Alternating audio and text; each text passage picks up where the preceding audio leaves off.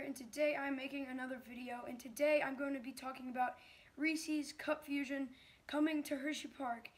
Now, I know what you guys are saying, why didn't Hershey get a coaster? I'm kind of upset about that too, but next year I think they're going to get an RMC, so I'm pretty excited for that.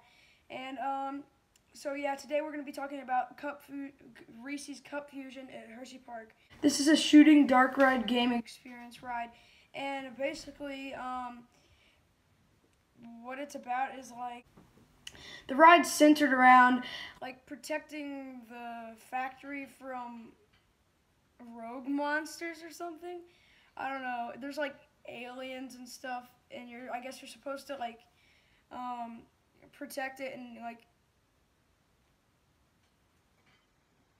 what you're supposed to do is, I guess like you're supposed to shoot like the props that pop up or something. I have no clue.